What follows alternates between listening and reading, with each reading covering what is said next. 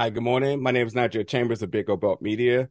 Haley and Malcolm, congratulations on the season 4 announcement today. Well Yeah, deserved. yeah, thank This you. season, absolutely, and season 3 is definitely kicked off with a lot of things to talk about here. Um, Talking about the character Lulu, Malcolm, we get our first mention and slight introduction of his father, E Train, who we Mm. know is a man who's given up on boxing, given up on music, would essentially correlate that to him giving up on even on his family. What does that Wow, wow. Thanks for mean? making him a loser. That's appreciate that one, bro.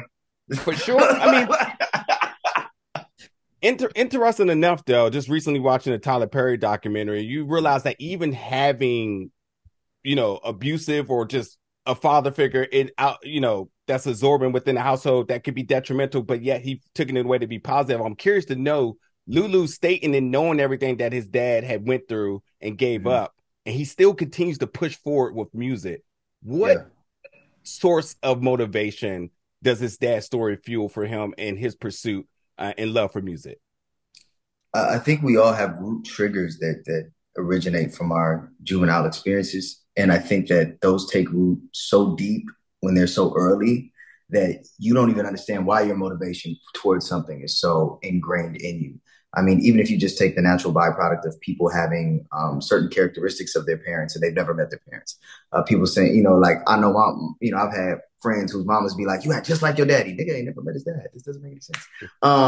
But knowing that those kind of genetic echoes happen on something as casual as mannerisms, I can only imagine something that your parental figure may have been in love with and had a deep passion for, and you had the opportunity to see them in a positive life in that space specifically. What that would have, what kind of impression that would leave upon a young child. So to me, that's where the source of all of his love and passion comes from, is that it's not only a place of something that he enjoys and it's a burgeoning, genre of music that he's a part of and grown up with, like just on a surface level, but even on a deeper level, it's the only place he ever saw his father happy. It's the only place he's seen any family member truly happy, other than rock selling drugs, of course, or Hailey singing. Like that. That's why there's always that through line. And I think Hailey can comment on this if she'd like, but I've always have a smile on my face when I talk to both of my niece and my nephew, and it's because they're a place where happiness resides untouched. And so when our relationships corrode, her singing is why I took such an interest, is because it just reminds me of my father, of happiness, of family, of unity, of peace. And that's why I think he's so connected to that. And Haley, I think that's why we always share such a pretty good relationship in the first 2 seasons, at least. Jesus. Yeah. Yeah. Hey, how's it going, London? Nigeria Chambers How's it Big going? Open Media. Welcome. Thank you, You man. listen, Uncle Marvin is the poster child for therapy. It works. And we seeing it on display. And even in the height of him setting up his move on Wall Street, or with the Wall Street boys, shall I say, in the club, he decides to leave to go take care of his homie Gerald, which was a very interesting decision being made there. Can you talk about the mental state progression from season 2 to season 3 with Marvin, who struggled with the relationship with his daughter, that's now become her biggest fan in this season, and also is being able to set the business aside to handle personal things. This is a tremendous development that I didn't see coming for who I thought was the stone cold killer of the family. First, shout out to Haley and shout out to Malcolm for that live, Malcolm. I appreciate it. Thank you all. Thank you all. That's the first thing.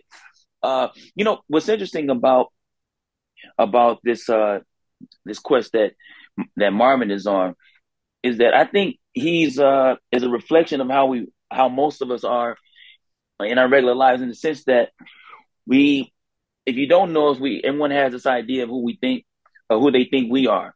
But it's not until we sit back and we have a conversation with someone, or in this case, when we look at Marvin from the outside, we're able to see, like, yo, he's not just one thing, or he's not just the guy holding, getting into some nefarious acts, but he's human. And even with Marvin, I think Marvin didn't even realize how much he needed to grow. But it took someone to slow him down who actually care and say, okay, hold on. I know you got this persona you're trying to keep up, which a lot of times we do just in our way of protecting our own selves from ourselves. But it was through therapy where we find out, we say, oh, okay, Marvin does have a side of him that hasn't really been able to be tapped into because, again, he's so busy focused on the family business, and Rock ain't even got the sensitivity to slow down to even address and say, hey, what's going on, big brother? Lou in his own world. I'm supposed to be there for my daughter. My daughter don't have time to be trying to ask me what's going on. So it is a journey. But when we go into the following season where Marvin has been able to say, hey, there's some other sides of me, and I was able to see those sides. It's not as difficult to see the issues within Gerald's life because there's a part of Marvin that he can see within Gerald. So I think that causes some sympathy for him to say, you know what, I'm not going to push him to the side like I've been done before in a few cases. We saw that in season 1, where at one point Rock, she kind of threw her hands up with Marvin, but Marvin still circled the block for his brother. So, that's what's so funny about Rock too, is like everyone had Rock in the beginning of the season, like the queen, the most responsible queen bee, but she still is navigating things. And like Malcolm was saying, there was a part of Rock where she don't have time she ain't got time to dealing with Malcolm or with Lulu. And there's some times early on in the season where she didn't have time for Marvin. But circling around, I think Marvin is starting to see it because of therapy. He was able to see a side of him that's a little more connected to other people. We saw this when he dealt with Sam, the crackhead. He was able to have a little sympathy there. We saw this even when he dealing with his daughter. He had to step out himself, stop being selfish, and say, hey, man, my daughter needed me. I ain't been what I needed to be. So therapy is a journey that I think we can all appreciate.